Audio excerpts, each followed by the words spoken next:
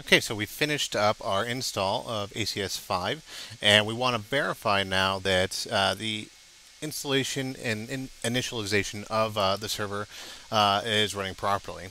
So the first thing we want to do is, well, let's make sure our management workstation has reachability to the correct host in the network. So we will first ping our Active Directory server, which is 192.168.3.10.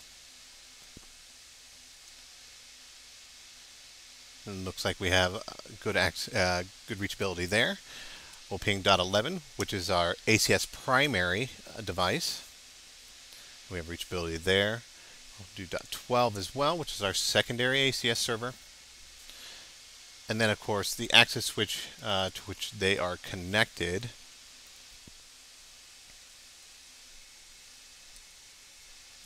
To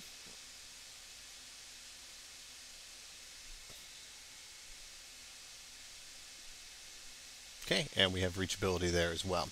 So now what we're going to go ahead and do is head into the CLI for the ACS device itself. And we will go to our primary, 192.168.3.11.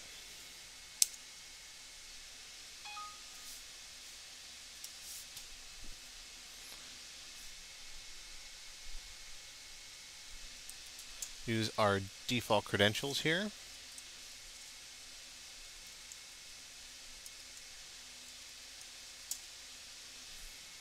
And what we're going to check out in here is if the device itself can ping the same devices we just pinged from our management workstation. So again, let's try our default gateway actually, 192.168.3.1. That looks good. We'll try our ACS server. I'm sorry, our Active Directory server. We'll see if we can hit the secondary ACS server.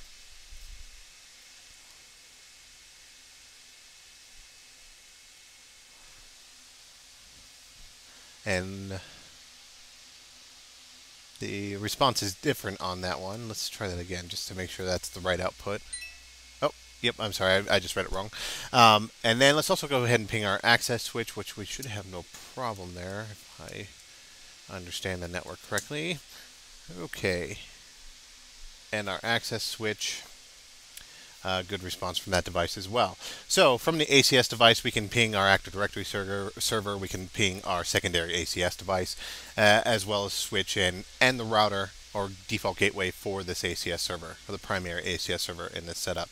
What we want to check now is whether or not the services that run the application itself, the ACS application itself, are running properly. And we do that with the show application status ACS command.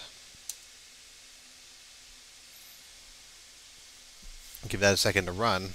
And we can see that all services are running. We have a handful of services here: database, management, runtime, view database, view job manager, view alert manager, view collector, and view log processor. And these are the ones that you want to make sure they're running every single time you restart ACS. And that looks good there. And that verifies our initialization after the initial install of ACS.